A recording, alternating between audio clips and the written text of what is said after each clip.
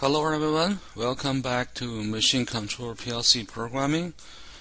In last video I introduced a lot of concepts and terms. I apologize if it's a little bit overwhelming. Right. In this video I'll try to make our learning easier a little bit, right, by slowing down and talk about the sequence bit design. Right.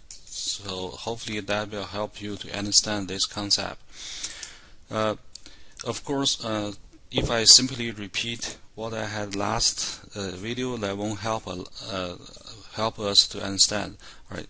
So, but in this video, we're gonna talk about not only the drill. We're gonna add another tooling, clamp. So we design both tooling together by using sequence bit. So I hope in this way you can fully understand the process of the design. Before we move on, I just want to talk about the sequence, repeat that a little bit. So I just want you to realize something predefined with our imaginary machine, right? So with the drill, it's very simple, right? So the home position is all the way to the top, and over here, that's the sensor to detect the position. It's what we call the retrack proxy, and all the way down here is the extend proxy. Right, so the home position at the beginning, the drill should be all the way up to make the retrack proxy on, and then whenever the drill come down, this extend proxy will become true. Right. So when we add the clamp, you will see here at the bottom here, I have a green block. That's the part I used to represent that the part. You can see here there's a part present sensor.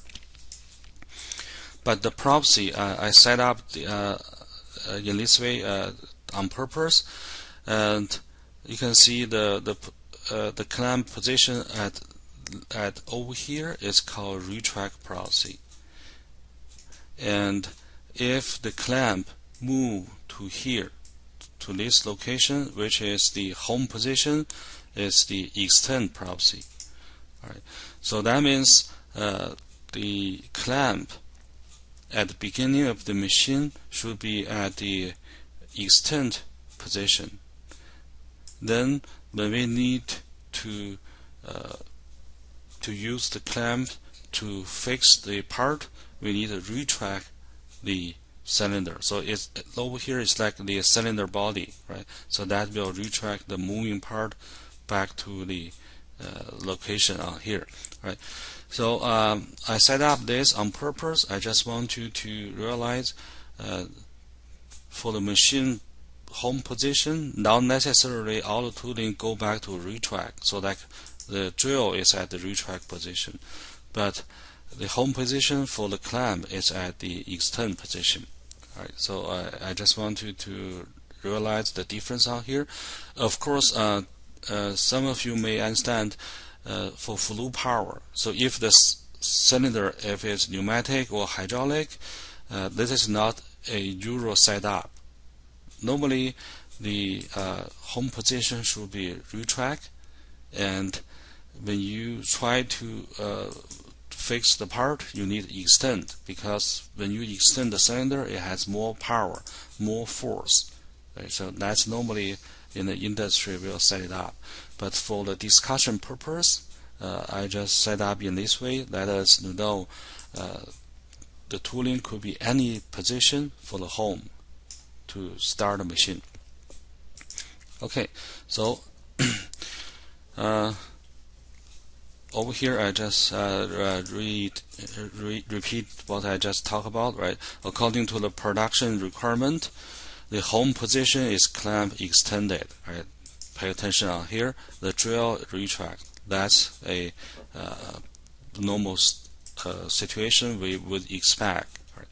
And then when we start the production, the tooling sequence in the auto mode should be the clamp retract first, right? So you don't want the part move around before you drill the hole. Right? So clamp, retract, then the drill extend, drill the hole, or punch the hole, whatever you need to do. Once you finish, the drill retract. Then after that, the clamp will extend, open up, then you can remove the part and load a new one. Right? So in order to refer this process in the shorthand notion, we will use the letters. Right? So like this, clamp, retract, that will be recorded as the C minus, and drill extend will have D plus, and D minus will be retract, drill retract, then clamp extend. So that's the notion we will use in the following design steps. Right. So when we start to design the system, we're gonna use two different methods to help us with the design. One is what we call a displacement diagram, and the other one is called sequence bit chart. Right. And so I gave those two names.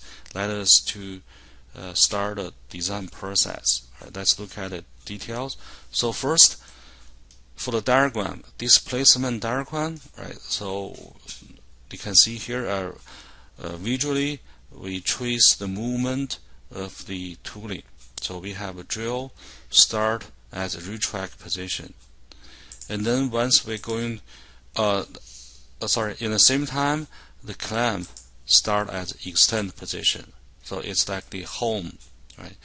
So once we start the production, the clamp will start to move, right? So to change the location, the drill will stay there, no change. So the clamp will change from extend to retract position, and then after that will stay there for the next two sequences. Right. Start from the second sequence, the drill start to move from retract position to the extend. And notice here, I include those two memory bits, right? Because remember we talked about on the previous video, we need the memory bit as a sequence to remember the tooling position after the tooling return to the home. Right? So that's crucial in order to avoid the repetitions, in order to let the tooling stop after you finish one part. Right? So that's why you can see here, clamp move from the extend to the retract position. At that moment, we want to record the retract memory. Same thing for the drill.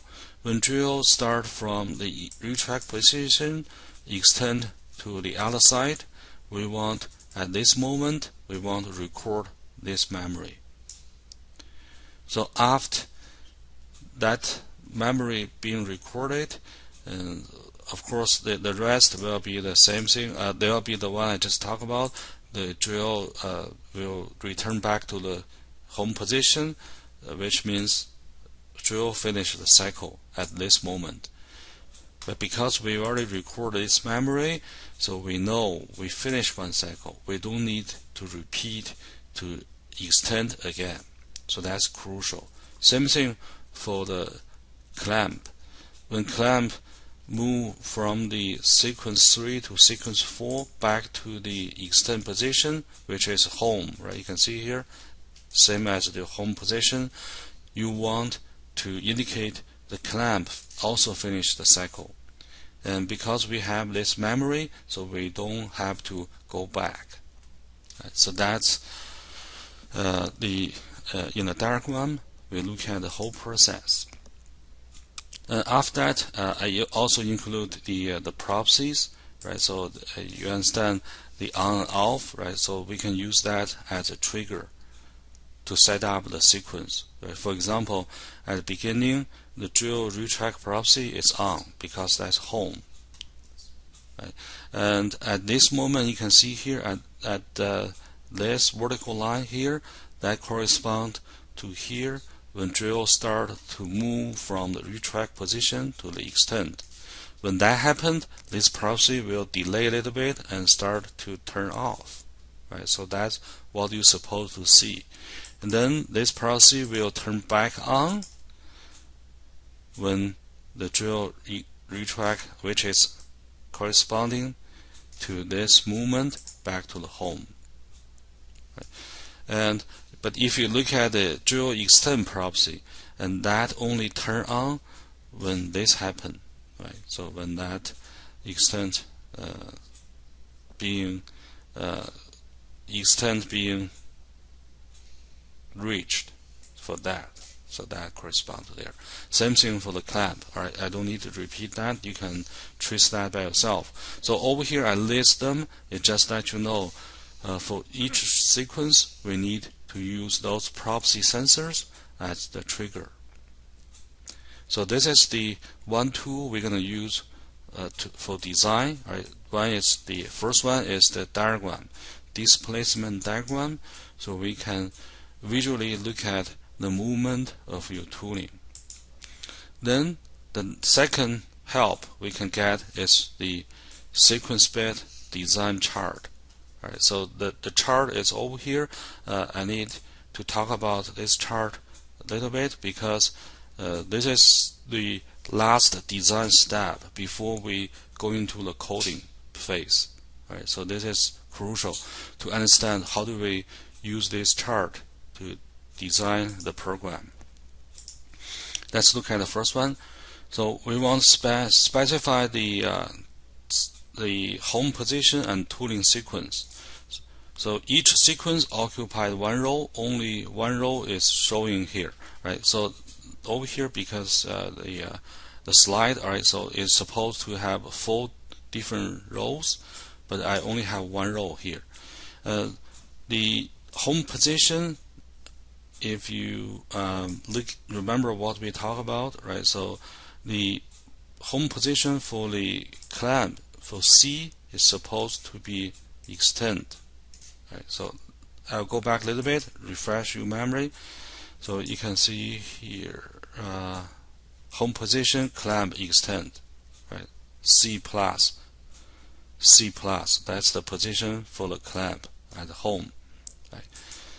So that's why we write down here, after we look at the requirement and look at the displacement diagram, we know the home position for this machine, the clamp should be extend and drill should be retract. So I use minus to represent that. And after that, we have to record the tooling movement for the sequence, each row by row. Right? They're supposed to have 4 different rows. Right? So you can see the sequence at least here. Right? Home C+, D minus. Sequence is C minus, D plus, D minus, C plus. Right? So over here, the first row will be C minus. Then, of course, after that, I'll just write down on the side here. Supposed to be second row should be D plus, and D drill retract. Then clamp extend back to home again. So they are supposed to have 4 different rows. Okay, let's look at the second bullet over here. Choose the sequence bit that will trigger the tooling action. So that's talk about here. You can see here I leave the blank on the memory bit. So always consider the cycle bits. Right? So you can see here these 2 cycled, I already include them by default. They are always there. But for the memory bit, we have to choose according to the specific sequence. So I list the remainder here. If the home position is extended, include the retract memory. So that you can understand, right? So home position is extended. Then sometime during the process, you have to retract, right, to the other side. And when that happens, you want to record it. So that's why when home is plus, you need include the retrack memory bit in the chart. Alright, so that corresponds to our clamp. Our clamp, the home position is C+. So that means we have to include the, sorry about that, RET. I'm doing the best I can. So we need to include the clamp.ret memory bit in there. But for the drill position, it's the opposite. So if the home position is retract, include extend memory. Right? So remember that drill at the beginning, home position is retracted.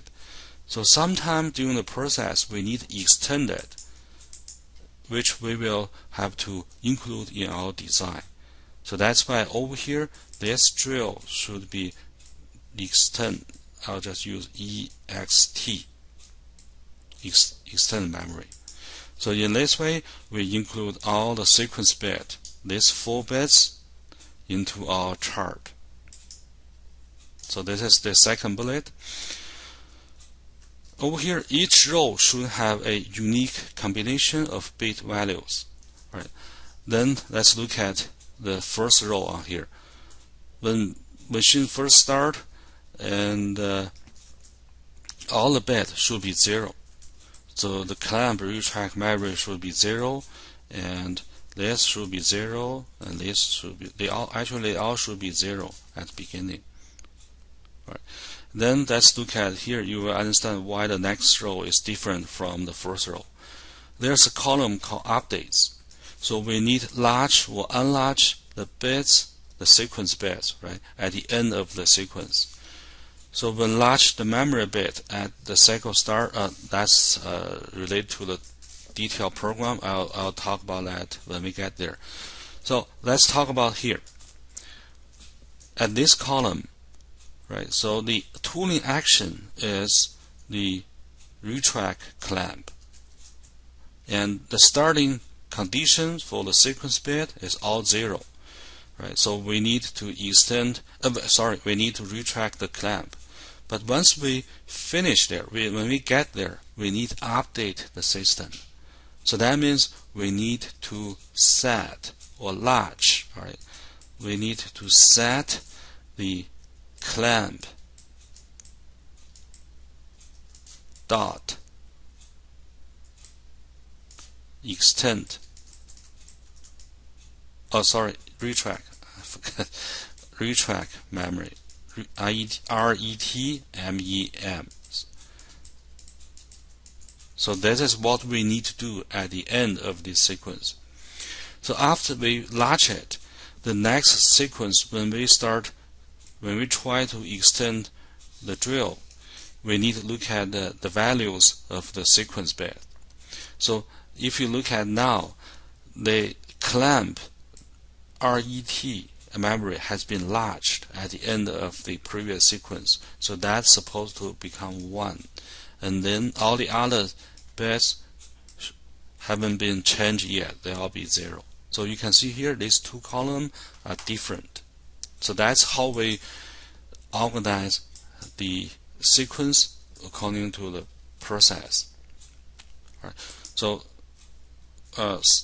my writing over here is not very clear, but next slide you will see the clear result on here.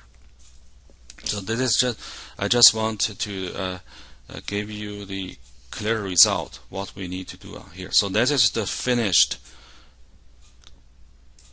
diagram for the displacement and also for the chart. So I put 2 of them into one slide. So that's the movement. You have to understand that. And then we finish this, right? So the first row, home position over here, tooling sequence C minus, D plus, D minus, C plus. So each one occupies 1 row. So the first row we already talked about it from the first slide. They all start with 0. Then at the end of this sequence, the first sequence, we want to set up the clamp retract memory. So as a result, that will become 1 here. So you can see here, to start a sequence of extend the drill, we should see this bit is 1, all the other 3 become 0. So that's the starting condition. Then we will output the drill extent. So at the end of the sequence, we need to set the drill extent memory because the action is extent. As a result, we need to record that being accomplished. Right. So as a result of that less bit, you can see here, this column, the drill extent memory, will become 1. So that will be the starting condition for the next sequence. So in order to retrack the drill, we need to check all the 4 bits with this combination 1 0 1 0. Alright, so when we finish this particular sequence, this action, the drill finished what it's supposed to do. You can see here, that's why when we get the end of this sequence, we need to set the drill cycled, and that is exactly happened on here. You can see here, right? So that's why we need large this or set this sequence, the drill cycled bit. Then in the same time, in order to repeat the same cycle next time, we have to reset or enlarge the memory bit we did on this step. Right, so because we return back, so we don't have to stay on here. So we already record that sequence as cycled. Right? So the memory bit finish what it's supposed to do. We have to clear that to 0. So after that, you can see the last sequence will again, as a result, less bit being cleared to 0. That's because of that, right? So that's the combination of that reset, and then the drill cycle bit become 1. That is because of this set action. So in this way, you can see all the 4 different rows. Each one of them has a unique combinations of the sequence bits.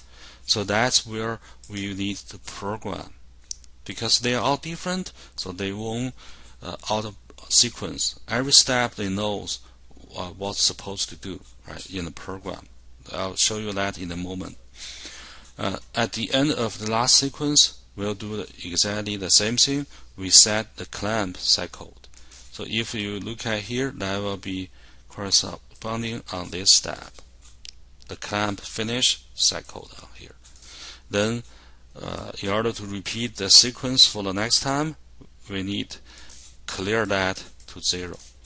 So that is the action we need to take being recorded on this chart. Right. So the next step, once we have this chart, we will just translate this design into the real program instructions. So that's over here. So for the next 4 slides, I will include the chart on top. So then translate that into program. Right? You will see it's very clear step, very clear process. So we are doing the first sequence. We want to retract the clamp. You can see here, follow the arrow. Eventually, we're gonna energize the clamp retract output. Right? This is what we do for the first sequence. But before we energize this output, we need to have a setup, the pre-setup as an intermediate result. And that pre-setup is a direct translation from your chart. You can see these 4 instructions is translated from the first row here, because they all have value of 0. In order to make that become true, we have to use exam off, exam off, exam off, and for the zeros. But before that, I include here, there's a condition we include cycle start. Right? We talked about this before. the cycle start condition comes with when you work in the auto mode, and also operator press the cycle start button, right? So that's the moment we want start the machine production. So that's why we have to include here. So otherwise, your machine will start the process without auto mode, right? So that's the condition to set it up. So now on the second run, before we energize the real output, we have two parallel branches. One is auto mode, the other one is manual mode. Right? The reason we already understand, avoid double coil syndrome. Right? So for the manual mode, very simple. We just use a manual push button to retract the clamp whenever we need to work into the manual mode. But for the auto mode, it's a little bit different, right? So you can see here, that's why we have a separate run at the beginning as an intermediate result that will be used here, right? So manual mode is a simple button, operator press button from the HMI. But with auto mode, that's some sort of complicated conditions in the design. Right? So that is the two branches, and after that, clamp retract property. So remember that's the target, similar to drill garage door lab. We are trying to get the retract position by energize output, but we have to make sure this property is not made. Right? Whenever this property is on, that means we reach the target. We want to stop, so we want to de-energize it. Right? So that's why it's here. And this instruction is the interlock. Right? So clamp retract output has to be exclusive.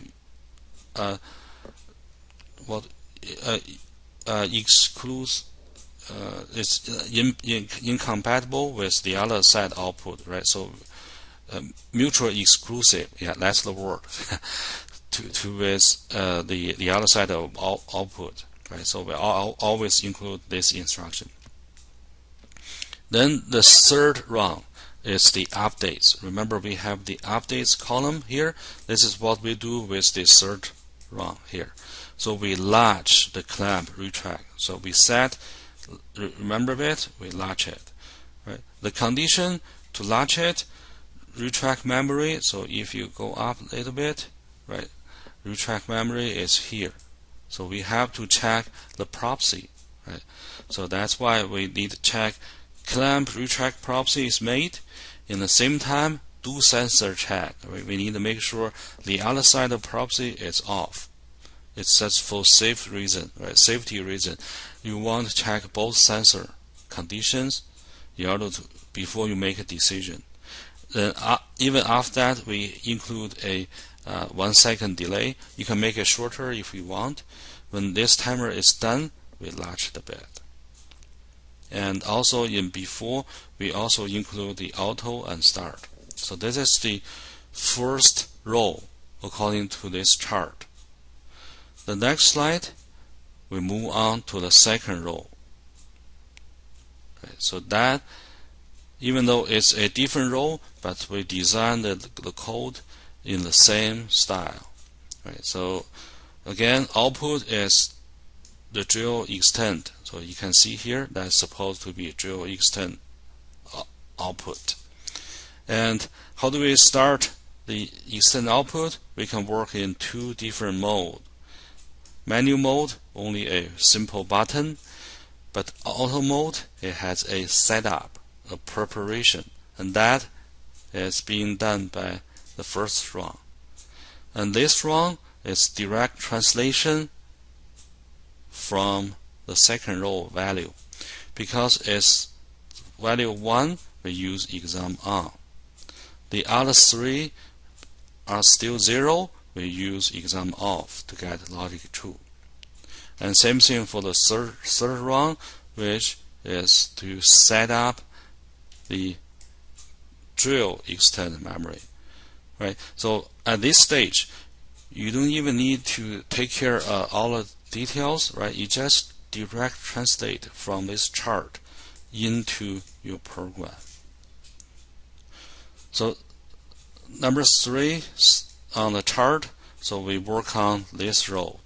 So I believe I don't need to repeat everything, right? So you can see here value is 10 10, so exam on, exam off, exam on, exam off correspond to the value. Then setup and output, and over here is a little bit different. So at the end of this sequence, we want to set up the cycle bed. In the same time, reset the extend memory bed. So that's what we do for the output, and same thing for here, right? So I made a note over here. Previous sequence bit latched. So that means if you want to set up the cycle, you have to be the other side first. Right? Then you check the proxy sensor. After 1 second delay, you latch the cycle bed. So cycle bed, it will be on. But in the same time, you unlatch this memory bed. So it finish what it need to do, right? So that won't go into this run again. So because you unlatch here. Right? So this is something a little bit different from the previous 2 steps. The last number 4 slides will be exactly same process as before, right? So you understand this, so you don't need me to explain that anymore, right? So let me see here. Okay, next slide. I put all the program, the coding together, right? So for you to type in, you can try it. So over here, that's the routine of station. Remember, we have to separate the coding into 2 separate routines. One take care of the station, the other one take care of the tooling. So on the station routine, we take care of the mode and also the home, right? And because we have both tooling in this design, so we have to check both tooling. Clamp extend is made, but retract is off. Drill all the way to the top, and extend is off. So that's our home for the machine. Then whenever the operator press the cycle button, this will be recorded as the request bit. This request bit will carry on here with auto mode. You have a part, this is a part present. You station home, which is you make sure you start at home position, and that's the cycle complete. It's like a stop button, right? So when do you want to start the cycle? When cycle complete, then you energize the cycle start. And this cycle start, remember, that's the trigger for the tooling sequence. In the next slide, you will see that. All right. And then I mentioned that the cycle complete is like a second stop, the stop button, right? So when the cycle complete will become true is when both tooling finish the cycle. You can see here both tooling cycled and return back to home, right? So doesn't matter what sequence the tooling will take. They both cycled, they finish their job and go back to home, and then we set cycle complete. All right. So over here, I also include a XIO, exam off, or part present is necessary to avoid the cycle repeat. So I just make a note on here. In the next video, I will do a demo. You will see why we need this to be here. All right. Okay, so the next round, whenever we have the cycle complete, we will unlatch the cycled bit for the tooling, because we have to process the next part, right? We have to reset everything back to the initial state in order to repeat itself. Handshake, right now, for the interlock, we don't have anything to interlock with the drill station, so right now it's empty, right? So we'll talk about that later. The next slide is just for the routine R3 tooling. Right, so remember that they are the 4 different sequence. We already talked about that on sequence number 1, sequence number 2, and then sequence number 3. Remember the chart, and sequence number 4. So I just put them together over here, easy for you to type in. All right. So this is the end of this video. On next video, I will show the demo, the motion of the tooling. Then we will also do an exercise. So in order for you to get familiar with this process, I'll see you on the next video.